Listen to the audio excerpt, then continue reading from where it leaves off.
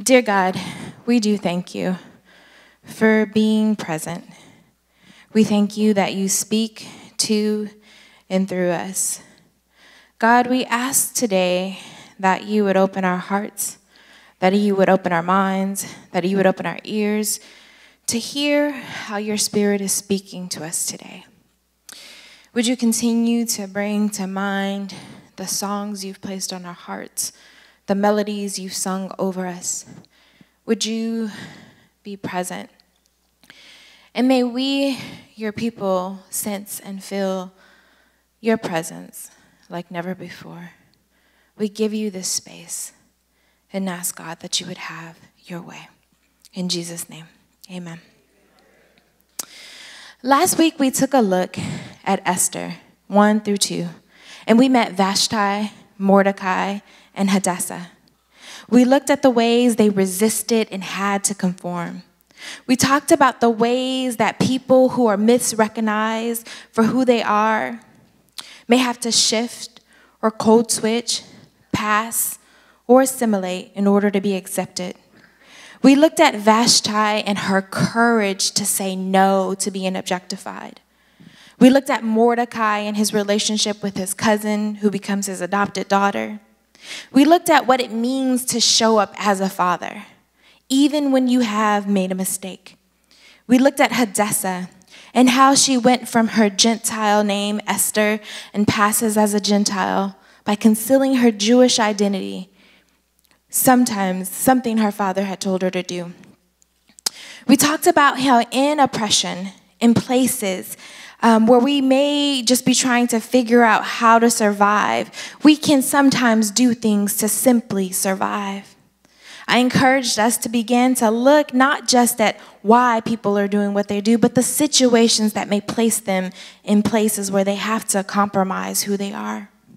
We discussed the ways we need to resist by affirming that we reflect the image of God, by speaking truths over and about ourselves.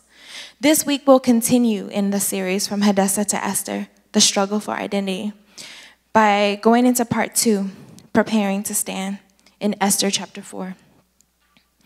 Esther is a leader. In our culture, when we think about kings and queens, we think of rulers and leaders, and we equate them as a leader. Not just a position that they've born into or a birthright, but we see them as leader. But sometimes I think when we look at Esther, we don't necessarily see her as a leader. We see her as a trophy wife, a beauty pageant winner, a pawn used by men in the story. But leader isn't necessarily the first word that comes to mind. Yet as we journey through this passage in Esther 4, we will begin to see that the leader that is emerging in her as she struggles for her identity and prepares to take a stand. Taking a stand isn't a foreign concept to us. When we were younger, when I was younger, like infants and toddlers, we took stands all day long. We demanded with our cries and our tears what we would and would not eat. We demanded with our cries and tears the toys and things that we thought would bring us joy. We took stand against our parents like the best of them. And as we got older, we began to take our cues from the adults and the people around us that told us our open rebellion against fruits and vegetables, naps and playtimes would not be tolerated. Time out, or toys being taken away, or even frowns or words or things, sometimes harsh or stern, told us we better get in line. We better do what we were told and go with the flow. Eventually, we learned how not to create too much trouble. Then we became teenagers. Against the tide, against what is considered the norm. To do so in these situations is never really an easy thing to do, not for any of us. Most of the time, we reconcile the fact that to take a stand will involve some level of vulnerability. It will require us to move beyond our comfort zone. That's not something, it's something we may not ever want to do. but we must ask if it's something we should do. Shortly after Esther gets married to the king in chapter 2, we learn that Mordecai sits at the king's gate. He's one of the officials. He holds this position of influence in the government. Mordecai kind of reminds me of Varys from Games of Thrones. And he's like the master of whispers. He somehow knows everything that is going on. He's not just book smart, he's street smart. He knows the custom, he knows who is who and what is going on. And while in this position, he learns that there's a plot against the king to kill the king. He takes this information to Esther, who takes it to the king, and they write it down. And it's around this time in the 12th year of King Xerxes' reign, 5 years into this marriage as a queen, that we meet this man named Haman, an Amalekite, an enemy of the Jew, who's been raised to a position as the hand of the king, who will oversee the affairs of the king on a consistent and daily basis. In chapter 3, King Xerxes orders that all people, all the officials of the king's gates are to kneel down and pay homage to Haman. Mordecai doesn't. All the officials are trying to ask and understand, why are you not just going to bow down? He refuses, and all he says is, it's because he's a Jew. It's not that Jews can't bow down to pay respect for a king. It's not a signal of worship. Most commentators have argued that Mordecai's refusal has more to do with tribal, personal, and racial strife between Mordecai the Jew and the Haman the Amalekite, the enemy of the Jew. The Amalekites were Israelites' arch nemesis. They had preyed on the Israelites during their wandering in the desert at their weakest point. These two tribes were consistently at war. The Amalekites represented oppression. They represented the ways Israel felt taken advantage of. To bow down in some ways, to pay homage, to give respect to this man whose forefathers had sought destruction for his family was something Mordecai refused to do. And in so doing, Haman is filled with rage. And he doesn't just want to punish Mordecai. He wants to punish all of the Jewish people throughout the entire kingdom. Haman begins to plot and to orchestrate this government-sanctioned persecution of all the Jews. Haman uses his influence, his position, his power, his relationship with the king, along with money. Some have said he's offering up to 2/3 of the annual kingdom's income to go into the king's purse in order to give him permission to persecute the Jews. In Esther 3:8, as he's trying to get the king to go along, he tells the king in verse 3 that there is this certain people, making sure not to tell the king specifically who these people are. He wants them to always be an other without a face and without a name. He embellishes on the truth in saying they don't obey the law. This certain group of people chooses to live separate. They're choosing to follow their customs and are not adhering to everyone else's norms. These people have chosen to separate themselves and are refusing to assimilate into the norms that are Persian. And to let them do so is to destroy you, the king. It's not right for you, the king, to have to deal or tolerate with these people. So let me take care of them for you. And let an edict go out that says on a certain day, we will take up arms and destroy these people on your behalf. And when Mordecai hears about the plot, the exchange of money, the edict, he weeps. He mourns and he takes a stand. He tore off his clothes, put on sackcloth and ashes, and went into the city wailing loudly and bitterly. There's both a lament and a mourning in this act. And it's a public act. Not something he does in the privacy of his home, but he takes it to the king's gate. He's decided to stand in rebellion to lament all of what is happening to him and his people, to seek justice from the king. For him to engage in this act was a public act of rebellion, asking for the king to look and see that his life does matter, that his people do matter, and to take notice. There's mourning in it, but there's also this revolution act of rebelling against. And there is a collective weeping throughout all of the kingdoms.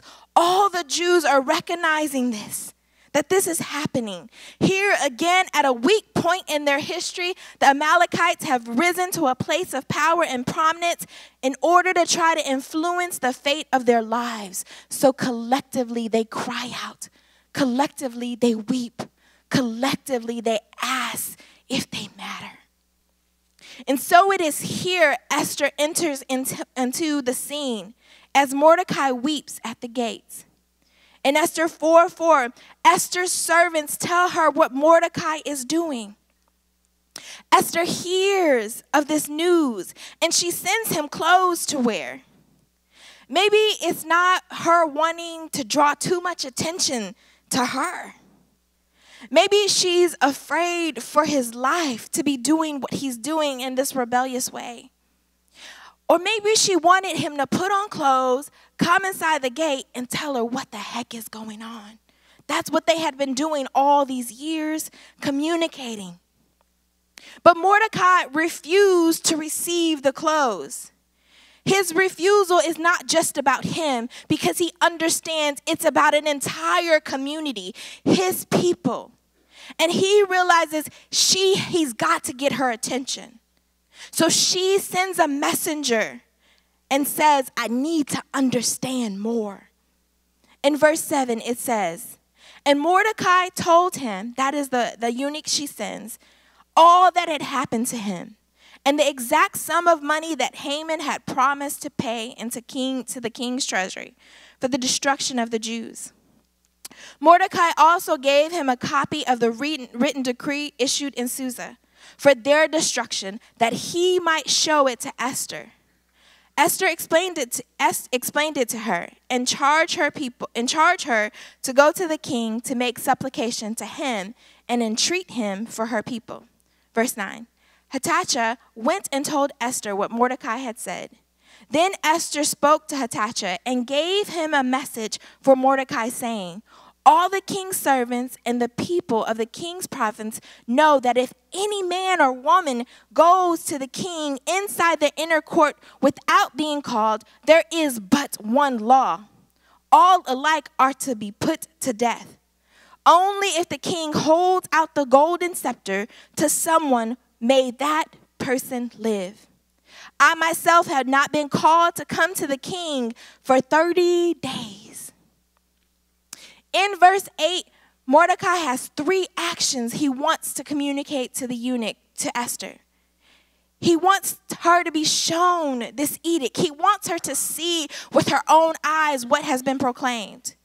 He wants to inform her of the price that has been paid in this backroom dealing on the heads of all of the Jews. And he wants to command her to use her position to do something about it.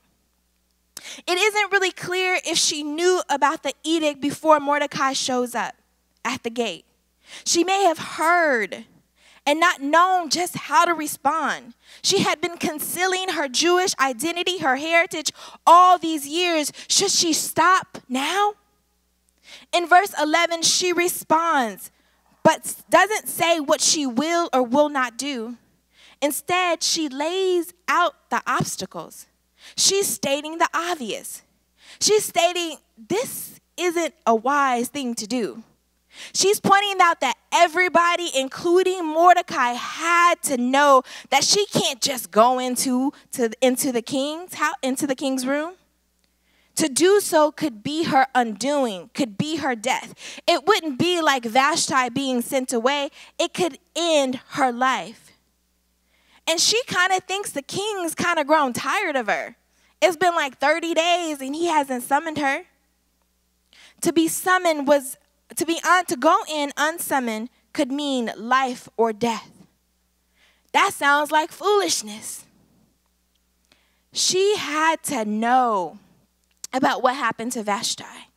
She had to know about all of these rules. She's not saying she won't go. She's pointing out the obvious to him, that this doesn't sound very wise. Based on this exchange, we know she's educated. She could read. She could understand the law. She'd been raised by this wise sage, after all. Haman has shown his hand. And so now they have a time to mount a defense. Maybe she knew about the edict and was trying to come to terms with what to do. It'd be extremely difficult for us to assume she didn't know. What she didn't know at this point was how to stand. How was she supposed to respond? Esther, as a leader, leads differently. She's reflective and measured, unlike Haman and the king, who are reactionary and impulsive. They're moved by emotions and what ifs. She's moved by relationships and what is. And moving on in verse 12, it reads, when they told Mordecai what Esther had said, Mordecai told them to reply to Esther, do you think that in the king's palace you will escape any more than all the other Jews? For if you keep silence at such a time as this, relief and deliverance will rise for the Jews from another quarter. But you and your father's family will perish. Who knows? Perhaps you have come to royal dignity for just such a time as this. In verse 12, Mordecai responds to Esther by reminding her that while she may escape the mob the first go around, how long will she be able to escape if Haman learns who she is? She can't escape her heritage. Mordecai has had a moment of realizing that it doesn't matter how high you climb, you can't deny who you are. He's had a moment of realizing that at some point, people will label you, typecast you, place you in a box, a paradigm, even when you've shifted past and assimilated. Why? Because you can't hide who you are. And people will choose to despise you because of you, just because. When that happens, you have no choice but to stand. He's telling her that she can't hide her ethnic heritage. She can't hide, it's a part of who she is. She can't hide her faith, it's a part of who she is. I think in some ways he's acknowledging that he's encouraged this concealing for so long. And he's seeing that in a season, maybe it worked, but it can't work any longer. At the same time, he's letting her know that maybe, just maybe, she's in this palace, in this position for such a time as this. Maybe she's there for this moment in time in her people's history to act as Moses acted and go before the king, the ruler, and seek deliverance for her people.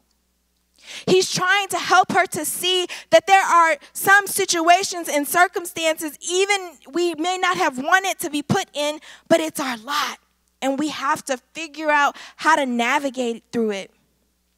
It is what it is, and maybe, just maybe, this is why she is where she is in this place of some power and influence. Her position maybe can help turn the tide. Beloved, unfortunately, there are edicts like this and laws that are around today. They don't literally tell us to go kill X, Y, and Z. They may say things like, you can stand your ground. If you feel threatened, you can take someone else's life. There are these laws that say lethal force is acceptable, which can and has led to the death of a lot of unarmed black bodies. And then there's this panic defense that allows people who assault those who are gay or transgender and use this idea that I just panicked and I couldn't help myself but to attack them because they came on to me. And they use it as a defense, a legal defense. And they've been using it since 1960 in about half the states of the United States. And only 8 states have banned this as a use of a defense. That 8th state was added this week in New York. Beloved, the problem is we can become so desensitized and oversaturated by information that we become numb to what is happening unless it's happening to us personally. I have to confess, I know mostly about what's happening to Black women. I'm married, heterosexual, and able-bodied. But it's through my relationships with my brothers and sisters who are not like me that I can begin to see the ways these laws and edicts are going out and there is harm being done to their bodies as well. And as children of God, aren't we called to stand against those laws? Martin Niemöller, the Lutheran pastor in Germany, said when reflecting on the war, "First they came for the socialists, and I did not speak out because I was not a socialist. Then they came for the trade unionists, and I did not speak out because I was not a trade unionist. Then they came for the Jews, and I did not speak out because I was not a Jew. Then they came for me, and there was no one left to speak for me." Beloved, we must remember to not wait for them to come to us, but we must learn how and when we must take a stand for ourselves and those around us. Mordecai lets her know that even if she decides not to act, not to go in before the king, relief or deliverance for the Jews would arise in another way. While God is not mentioned in this passage, we see that within this and other situation, God is inviting us, his people, into God's purposes. But we must be wise. We must discern wisely what those purposes are and how to respond. We must understand that Christ came not just for atonement, but to restore. We are a part of God's plan and purpose. That means restoration is not just about our personal restoration to God, but it's a restoration of all of humanity. All of earth is crying in eager anticipation of the return of Christ for it all to be restored. That means we must look not just at the birth and death of Jesus, but look at his life, which the gospel spend more time talking about his life than his birth and death. When we look at the life of Jesus, we see Jesus time and time again taking a stand for the least of these, restoring and moving all things that seek to restore the humanity of God in all of his people. Even as we sang this morning, that we will do as you have done. When we look at the life of Jesus, we see he's showing us his new radical ministry to bring release to the captive, to bring freedom, to bring healing, to heal the broken, to usher in a new way of being and doing, not because it's trending. Not because it's popular, but because that's what his life was about. And as followers of Christ, we too must follow and seek wisdom on how it is we are to stand. Or will we turn a blind eye towards those things that we see until they come for us? In verse 15, we see Esther respond to Mordecai. Then Esther said in reply to Mordecai, "Go, gather all the Jews to be found in Susa, and hold a fast on my behalf, and neither eat nor drink for 3 days, night or day. I and my maids will also fast as you do. After that, I will go to the king, though it is against the law, and if I perish, I perish." Mordecai then went away and did everything as Esther had ordered him. And so in Esther, verse 15, Esther speaks. And we begin to see and understand her plan, the plan that she's thought about, that she's been measured about, the plan that she communicates. And it begins with her reconnecting to her community. She reconnects to her heritage. She reconnects with her faith. She steps into the role as a leader by commanding all these things to take place. She's orchestrating what will happen next. And she seeks the presence, the face of God, not by herself, but with the people of God. She's reconnecting with her community by asking that all the people fast for and with her. For 3 days, she was reconnecting back to her people, back to her heritage, back to the way that they knew how to seek God. She's reconnecting. She's gathering all those around her and to have a fast in order to prepare to go into the king. She has this kind of a resolve that even if she perishes, she will perish. According to one commentator, this statement, if I perish, recognizes the possibility of failure, yet also expresses a hope with the certainty of success. She picks faith over fear. In Hebrews 11:1, it says that faith is the assurance of things hoped for, the conviction of things not seen. She has no idea what will happen when she steps into that room before the king. She has no idea, and so she's not going to go in there alone. She's going to seek the face of God and take everything within her spiritual capacity to help her go and take a stand. This is the faith that, like Daniel and the men said, if we perish in the fire, so be it. God will deliver us in another way. She calls a fast a time of consecration, a time of setting apart to seek the face of God. Even knowing that fasting probably would alter her beautiful face and appearance, because she knows she's more than just a beautiful face. Maybe she knows that in the presence of God, we have the ability to enlarge our perspective and begin to see things rightly. In the same way, Esther enters into the presence of God with the community in order to prepare to go before the king. And she leads her people through this process, seeing the situation and seeking to move forward. And we hear that in verse 17, for the first time, Mordecai is listening and he's following her lead. She's made a decision to give herself, her all for her people. She's made a decision to put her body on the line. For Esther to be able to do this, she had to come to terms and acknowledge who she was. That meant she had to embrace her heritage before she could take a stand. She had to embrace who she was and all of what that meant. Her history, her legacy, her people. If we are going to lead, then if she was going to lead them, she had to be able to connect with them and know them not just as a queen, but as them as her people.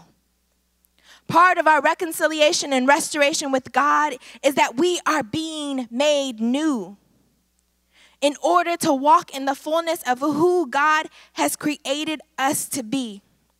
It's in this newfound freedom. Sometimes for people of color, this means coming to terms and learning to love and embrace your racial heritage like Esther had to do, and going through our own racial identity development. In chapter 2 of the book of Esther, we see the ways that Esther, having been misrecognized, unseen for who she was, instructed by her father, had to pass and assimilate it in this pre-encounter phase and go through it all in order to be accepted by dominant culture. In chapters 3 and 4, both Mordecai and Esther are in this encounter mode. They both come to a point based on the events in their life that says they can no longer pass. They can no longer deny their ethnic national heritage. They can no longer deny their faith. They have got to recognize they have always and always will be Jewish. And here in this chapter, there is an immersion of sorts as she's embracing her community, surrounding herself with the custom and linking herself back to the community in this act of fasting, in this act of calling and gathering. There is a reconciliation that begins to take place within her own identity, as she begins to internalize these things. This is as much a part of her preparing to take a stand. She's understanding who she is. She has to be able to reconcile the multiple pieces of her identity to understand all of what she's standing for, because she's putting it all on the line. That's how she's preparing to take a stand. I've always known I was black. It's kind of obvious, right?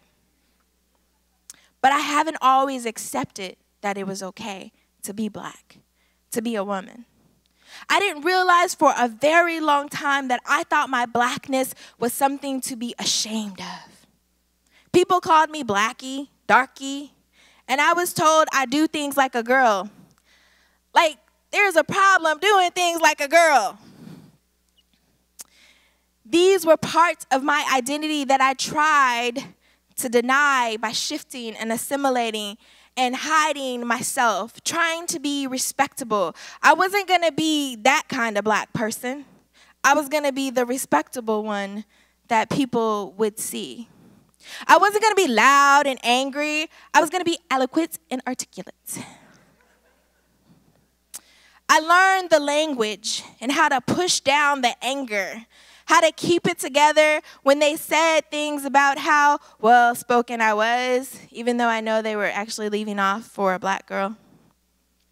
And I struggled to be me, even with my own people, who sometimes told me I just wasn't black enough. Give me your card.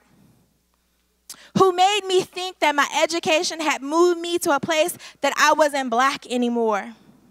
I felt like the children in Queen of Akatawa, a ghost who fits in no place at all. I wonder if Esther felt that way. I've wondered if you've ever felt that way.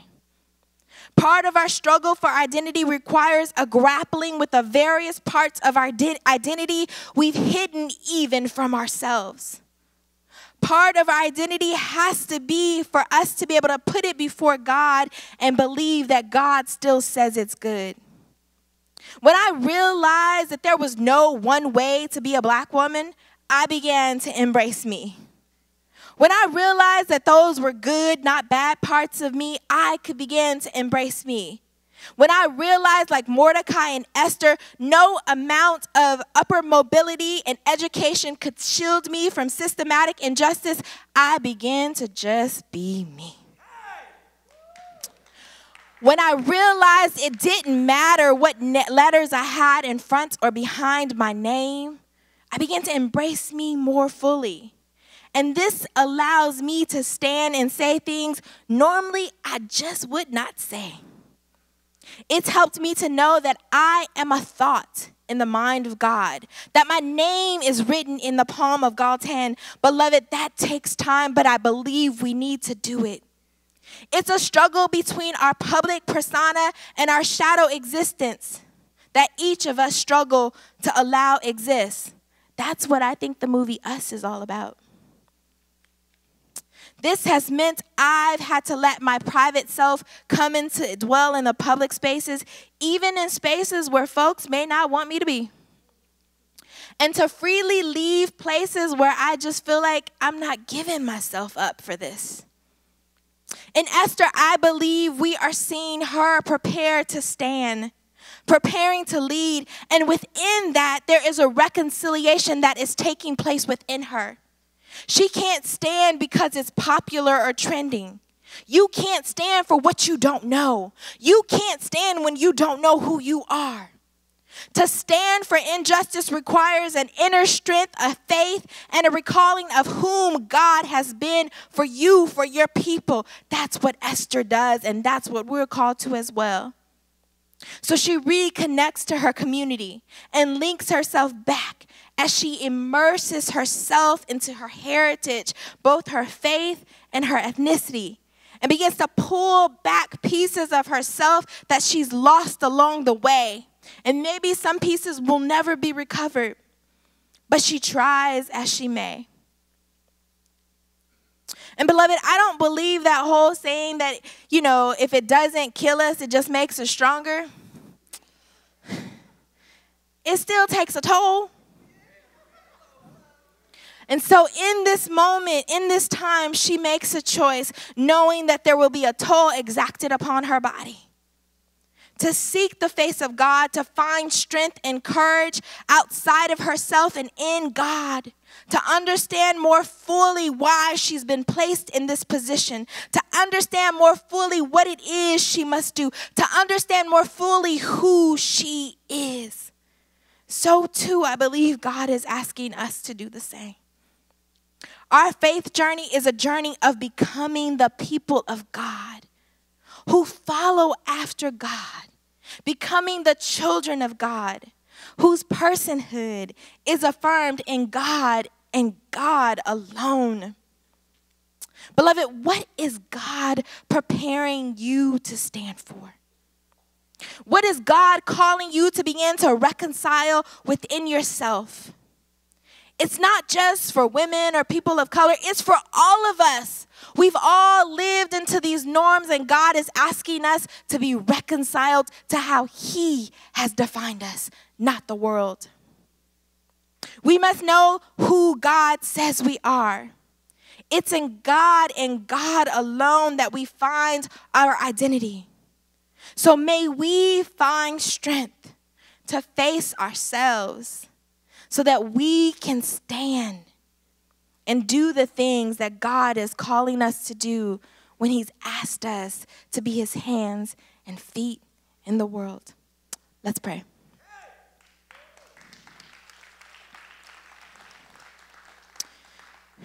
God, we thank you that you see us, that you know us, that you call us. We ask, God, that you would continue to begin to bring to mind those things that we've hidden even from ourselves. Help us to have eyes to see inwardly and outwardly. Help us to see within the world the ways in which these edicts are going out against your people, our brothers and sisters. And help us to begin to see how we might have been placed in whatever position for such a time as this. Help us, God. All of creation is moaning and groaning for your return. And while the kingdom is coming, Lord, help us to be here apart, doing whatever we can as we seek your face and seek your kingdom. Amen.